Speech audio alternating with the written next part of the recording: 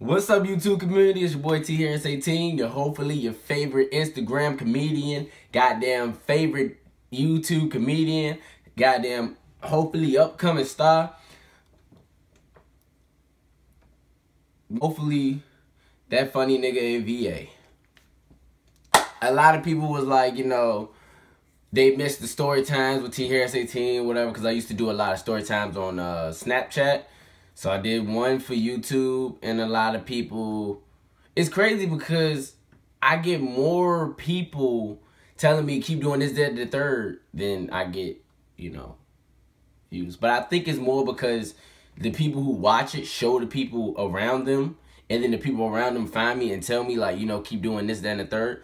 So I feel like it's like that. Whatever y'all do, keep doing that. I love that y'all doing that. Thank you so much. Let's get on to the story. This story is about my first bad experience with the most beautifulest girl I've ever dated.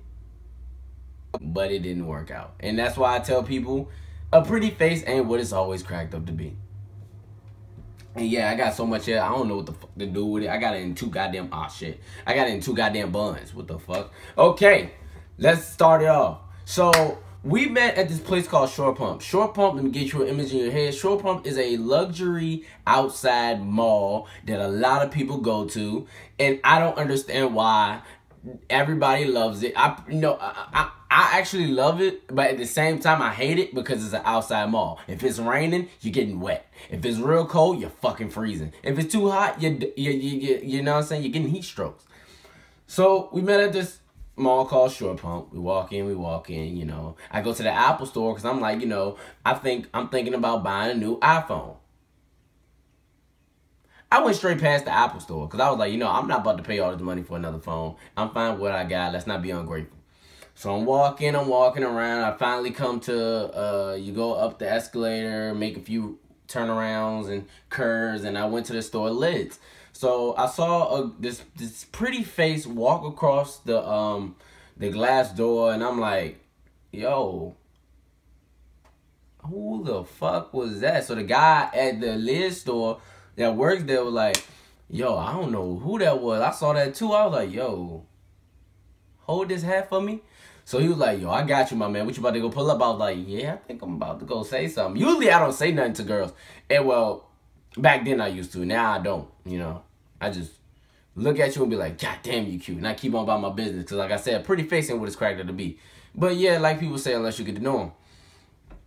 So I'm looking for him, like, yo, I cannot find this girl. Because it's like as soon as I hit the door, I hit the turn, she's gone. Like, there's nowhere to find her. So I'm looking. I'm going to H&M. I'm going in, what's a girl store out there? I can't think. Urban Outfitters. Well, that's an everybody store. But, places a girl will go to and stuff. I'm going to places like that. I'm looking. I cannot find her. So I'm like, I go back to Liz. I'm like, bro, I cannot find this girl. I walk into Liz and I'm talking to the dude. I'm like, yo, I cannot find this girl. Bro, I said, oh, shit. I'm like, and I had to collar shirt on. I was like, pop my collar. It's go time. So I'm like, hey, how you doing? She was like, hey, how you doing? I was like, look, I know a lot of niggas probably try to holler at you and stuff, and I don't want to be a burden to bother you, but I just, I just want a moment of your time. She was like, yeah, that's fine. I have all the time in the day. So it started off cool. She was nice. The vibe kicked off right there. I get turned on as soon as the vibe is there. If I feel your vibe and it's cool, I get turned on and we can see what happens. Time goes on, we get our number, exchange numbers. We on the phone late at night. We fall asleep on the phone. We doing our miss you texts. What you doing text? I want to see you text. We cuddling. We having sex. Yo, first of all, before I even get to the sex part, Lord have mercy. We was chilling watching some movie that didn't involve sex. But like I said, her vibe was so cool. I was getting so turned on. It just sparked off. Everything was happening, right? So we had sex. We had sex, okay? Sex. So, we had sex. And after that day, I had to work that next day. I never told her my work schedule. At the times, my work schedule was falling into play, which I didn't really have to tell her because we was always on the phone or something. But then they changed up my schedule, and I had to work at times she was available to talk. So we were talking like less days and stuff. And, you know, she was getting mad. And you know, she was like, I miss you, this, that, and the third, where you been? Mind you, she knows where I live. I missed you, this, that, and the third, da-da-da-da, la-da-da-da. So one day I went to my car because I was about to go to work, and I see her car, you know, coming down the street, but busts a U-turn because I guess she saw me coming down. I'm like, I wasn't informed that she was coming. So a phone called me, and she was like, you know, hello, this is so-and-so, I'm not gonna say, this is so-and-so friend. I was just calling to see if you guys was all right. I was like, yeah, we're all right. You know, why are you calling my phone to ask if we all right? She was like, she felt like you fucked her, and after you fucked her, you just left. And I was like, well, I didn't really want to fuck her on the first night, but you know what? It happened. My work schedule changed and all this, so I don't be having time to talk to her. I try to find time to talk to her, and you know, and then, you know, we going on back and forth, and I'm like, you know what, this conversation is going on a little too long. I'm a man with less words and little words, so I'm just call you later, or I'll talk to you later about it. So I hung up the phone, and I go to work. I don't know how she knew where I worked at. I think, like, she might have asked, like, one of my homies or something. Maybe I never went around asking, but she showed up at work while I was in work. I get to my car, I see a letter on my windshield. I'm thinking I got a damn ticket. I'm like, yo, why I got a ticket? Now I got to go to driving class, that boring-ass 4-hour class that I got to learn about shit that I already learned about and I'm already doing. So I look at the note, and it's like, I missed you. Where have you been? I don't receive phone calls, text messages. I miss. She gave. If you are under the age of 14 and never talk about the birds and the bees, I advise you to stop looking at this shit right now. She said she missed the dick. I was like, you know what? I really like this girl. I don't want her to feel like I'm playing her. Like, let me call her. I was like, yo, you know, my work schedule got changed, and I feel bad because it's like we talking less now, and I don't want that to happen. And she's going off on the phone like, nigga, that's bullshit. You just saying that because you fucked, and that's all you want to do. You just like these other niggas out here. I'm like, whoa. I'm like, I understand that she's mad, but where did this side come from? So then I'm driving, and I look in my rearview mirror. I'm bumping music. Like, what was I listening to? I'm just making up a song I was listening to. I'm bumping, Kidding, time after time, yeah. The love that we make, and it's so amazing. Time after time. Look at my rearview mirror. Yeah, I see the license plate. I'm like, God damn, motherfucker. Like, I must be tired, man. I need to go and get some rest. Time after time. The love that we make, and it's so amazing. And the car get closer, like it's tailgating me. I'm like, yo, who is this? I look in the goddamn window, it's my girl. I'm like, I pull over to Wawa. She keeps going. I'm thinking she gonna pull over with me. I'm calling her. I'm like, yo, where you at? She said, I'm at home. I said, what you at home doing? She said, I'm eating, watching TV, thinking about you, wondering where you at. I said, You got an image of where I'm at? She said, no, but you probably at some store. I was like, okay. Cool. So mind you, I go places, like I said in my last video story, I go places by myself. I go to the movies, I go out to eat, I go to the mall. I went to go eat by myself. I went to Friday, I went to go eat by myself. Okay. Turns out I was on a date. I get there. Mind you, she knows that I love Fridays. I get there.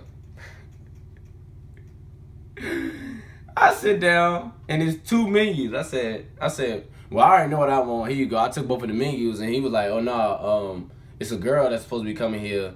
I don't think she ordered yet. I said, no, it ain't, bro. I came here by myself. He was like, yeah, okay. So he didn't take my menu, so I'm like, bro, get your big ass back over here and take this goddamn menu. I know what I want. Take my order. He was like, oh, no, I'll take your order. I'm just waiting on her. I told him, I said, yo, I want chicken tenders, fries, give me a cup of barbecue sauce on the side, give me a Sprite. They don't have Sprite, so they say Sierra Miss. I ain't not grateful. So, of course, he turns around. He was like, yeah, there she go right there. I turn around and there she go right there. Eating. And, you know, I'm asking her, I'm like, why, how did you know I was coming to eat today? You know, what are you, like, this is starting to get creepy. I told you I'm going to make time for you when I can. I was really working hard on trying to make time for us. I wanted us to have a big-ass date, right? This is not the date I was fucking expecting. So, you know, I'm like, what are you doing here? It escalated from that. And she was, like, showing me a side I've never seen before. She like, you stupid nigga. Like, making a scene, yo. She's like, you stupid nigga. You don't appreciate a good girl in your life, and you ain't nothing but a dumb motherfucker, and this, that, and the third. I'm like, well, you want to make a scene, huh? I said, let me tell you, you ungrateful, sit down. I paid for our food, and you gonna sit here and call me stupid? And you gonna call my son retarded? I'm lying and shit. I'm really trying to make the crowd on my side, because she was making the crowd mad at me. I was like, you gonna call my son retarded? When I sit here and I take him every week, I pay the motherfucking bills? Huh? And you only see him twice a day? Huh? What type of mother are you? So I asked her the waiter. I said, "What my box, man? What my box?" I pay for the ticket. I'm like, "What my box?" I put the food in the box. I took the cup of barbecue sauce. And I stormed out the building, right? She's storming behind me. What was that in there? I said, bitch, you almost made me look stupid in front of everybody. Everybody was ready to fucking beat my ass because of you. So I changed the tables on you. Bitch, you about to get your ass whooped. So everybody looking out the window, I'm like, now look, they looking out the window, I'm about to make a bigger scene. So stop following me. If you want to be in my life and the kid life, then come on. She was like, what are you talking about? I was like, you never know what I'm talking about. So I stormed in the car. She gets the key out, right? I'm like, whoa, I've seen too many black movies when a black lady take the key out and she start keying shit. I was like, yo, I love my cars, man. Cars are the way to my heart. You are not keying my car. So I took my shoe off. I didn't have this shoe on, but I'm going to use it as if I said, hey, you bet not. You bet not. The ladies came outside. They was like, hey, it's not necessary. Stop. Here come the police. I said, look, officer, look, I ain't got nothing to do with this, man. I don't even know this lady, man. She tripping, man. She trying to keep my car. I ain't got time for this. She was like, I know him. That's my boyfriend. I love him. And he's playing games. The officer looked at me. He was a black guy. He was like, I said, but I'm working. Okay, she's not understanding I work. He was like, man, look, I understand. I got a wife and 2 kids at home. Look, you get in your car. You go ahead. I'll take care of this. She was like, ma'am, da-da-da-da. Next thing you know, it's been about 2 to 4 weeks. We stopped texting. I deleted her number. I blocked her on social media. She only has my number to get in contact with me. She texted me and said she misses me. Around the time I lied to you now, I moved to my father's house.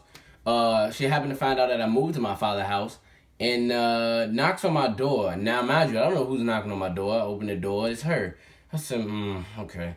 Yeah, 911, it's a stranger at my door that I don't know who it is, and I'm a little afraid. She heard the conversation. I shut the door. I opened the door. She's going instantly. She's probably going to look at this and probably hate me for the rest of my life. You know what? It's all love. You know, it's just to entertain people. So hopefully, you know, she look at this and laugh.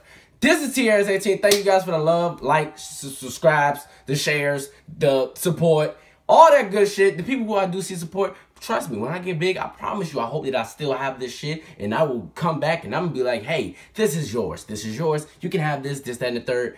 Thank you guys for all the love, support, the subscribe, the shares, the likes, the dislikes, the fucking support, and all that crazy shit. This is Tharris18. Hopefully I'll come with y'all with a third story. Holla at your boy. Yeah!